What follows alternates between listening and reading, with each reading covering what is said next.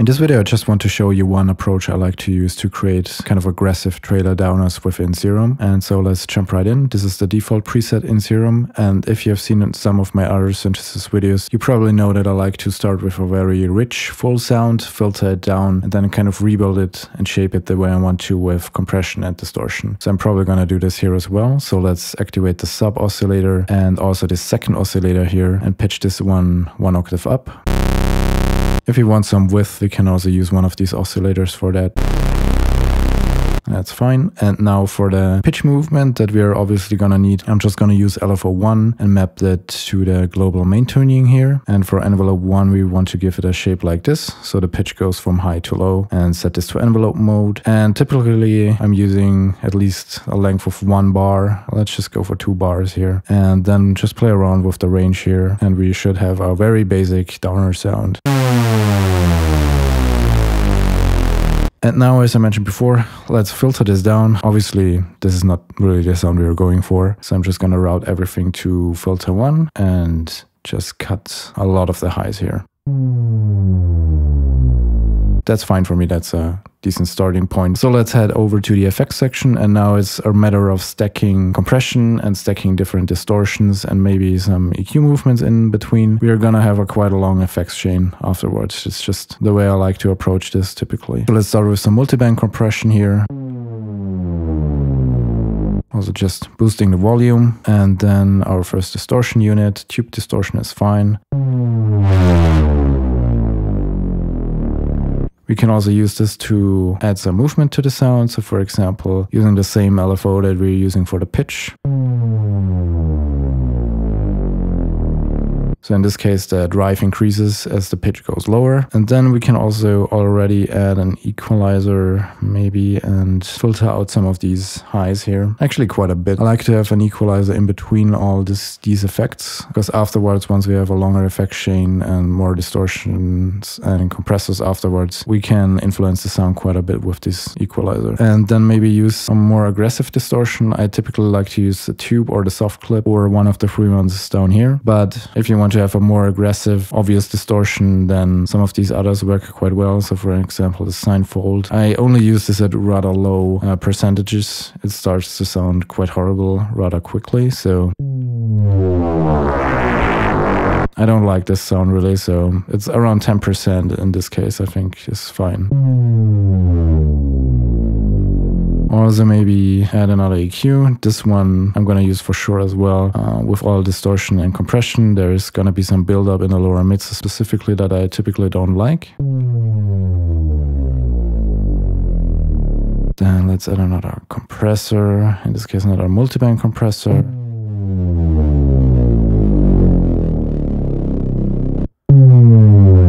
Then let's just continue with more distortion. Use some tape saturation here.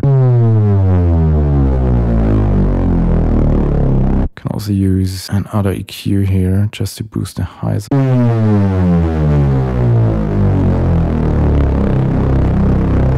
And another distortion is fine. Overdrive is interesting in Serum now because you can stack it, so you can really destroy the sound.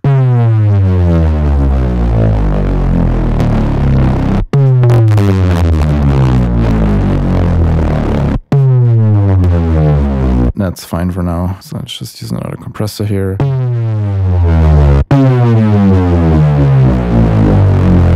Sometimes I also like to use a reverb even, just not with the, most extreme settings necessarily, but it can work.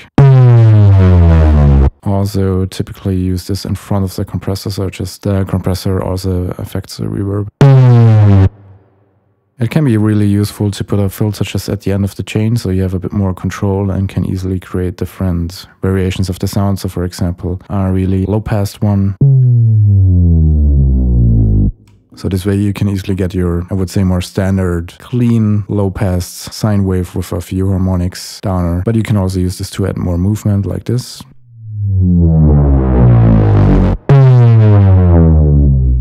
So it's nice to have it here in the chain at the end, just to have this kind of control. And another filter can also be interesting for this kind of sound. Let's actually put this in front of the reverb to create some kind of tremolo movement. So we can use LFO2 on the cutoff here, and then you get this kind of movement.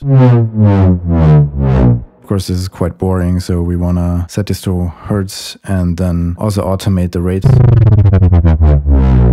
so we can get this kind of sound. And actually we can also just use LFO1 for this, the same that we're using for the pitch. So let's just map this here. The lower the pitch, the lower the rate of this. So it kind of slows down as the pitch is going down as well, which usually sounds quite good.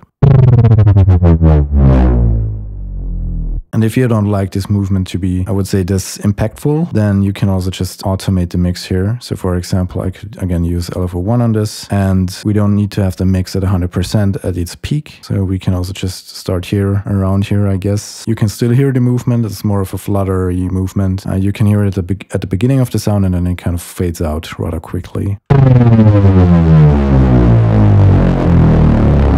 You never lose too much of the sound this way. And then, I mean, there's plenty of ways you can obviously play around here as well with different waveforms. You can also just, you know, see how it sounds just with the sub, with the sine wave. Or just with these two oscillators, for example. Or you can also add the sub back in and just route it to the direct out, so it's not being affected by, you know, all these effects here. Play around with different wavetables.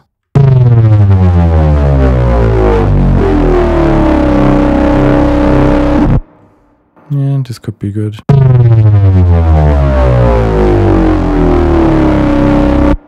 Can add more movement here. And then change this.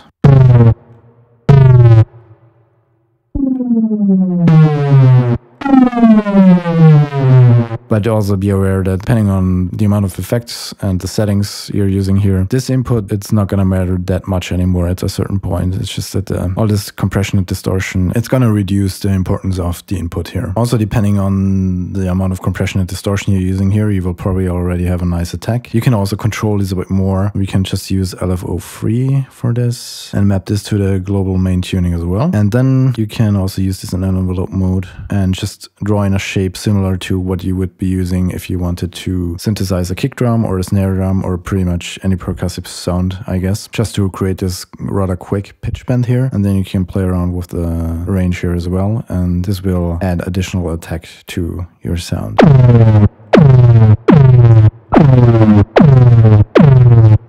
And then it's interesting to play around with the rate here, or you can also set this to hertz.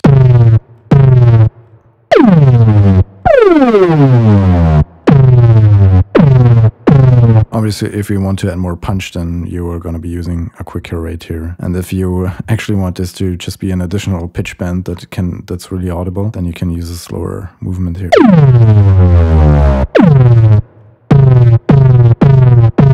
And then if you want to change the sound a bit more drastically within Serum, you can also use different filters. So for example, obviously a comb filter works quite well for drastically changing the sound.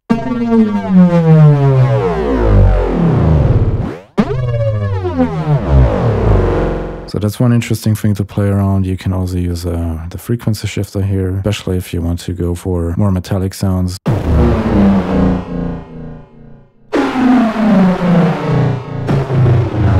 And also don't forget to play around with the pitches of these.